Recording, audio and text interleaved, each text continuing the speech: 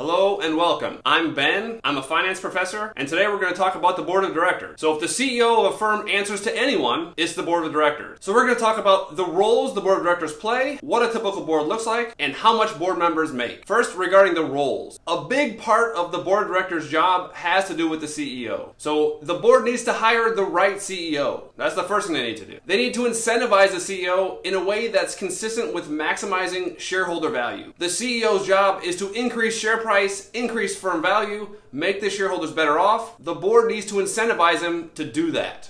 A long time ago, there was something called pay for pulse, and it means that CEOs are going to get huge payouts so long as they stay in the job and stay alive and have a pulse. Around 2006, that changed. So after 2006, for a lot of CEOs, it's not sufficient enough to stay alive to get your big payouts. You also need to hit some performance metrics. You need to achieve some goals. The goals could be like you need stock return greater than your peers, or you need return on assets greater than 12%. But you need to hit these goals as well as stay alive to get your big paycheck. So the board needs to hire the right CEO, incentivize the CEO, make sure the CEO isn't overstepping his bounds. There's something called empire building. So that would be where the CEO does something that makes himself better off, but makes shareholders worse off. Such as paying $100 for some firm that's worth $50. So this would hurt firm value and hurt the shareholders, but it would make him feel better because now his empire that he's in charge of is bigger. I'm bigger. My empire is bigger. So empire building is a real thing. The board needs to make sure the CEO isn't empire building. The last thing the board needs to do, as far as the CEO is concerned, is to fire him when he's no longer the right guy for the job. So hire the CEO, incentivize the CEO, make sure the CEO isn't overstepping his bounds, and fire the CEO.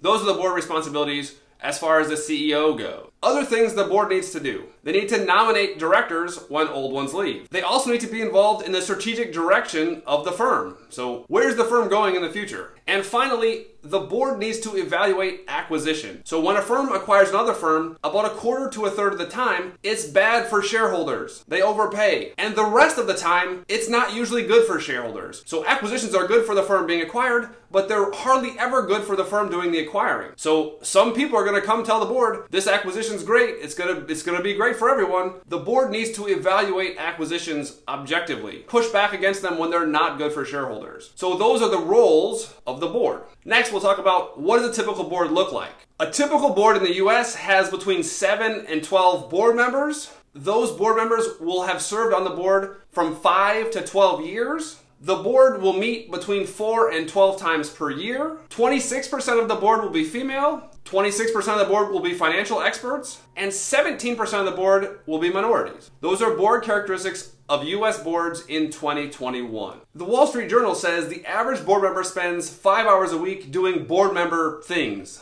Another question you might be wondering is, how much do board members earn? So I looked at the data. One of the largest determinants of CEO pay is firm size. So as firm size goes up, CEO pay goes up. It's the same with boards. So I looked at small firm board member pay, medium firm board member pay, and large firm board member pay in 2021. If you're a director at a small firm, you're going to earn on average $184,000. If you're a director at a medium firm, you're going to earn $223,000 on average. And if you're a director at a large firm, you're going to earn on average $282,000 a year for your 8 meetings a year and your 5 hours a week. It's very good pay if you can get it. Most board members have lots and lots of experience and expertise. It's not an easy gig to get. I also looked at some special cases. Here on the screen, you'll see Apple board member pay. Apple is the largest firm in the US. The average board member at Apple makes between $350,000 and $400,000 a year. I also looked at the components of board member pay. What's the form of their pay? The average board member in the US is paid with $108,000 of cash,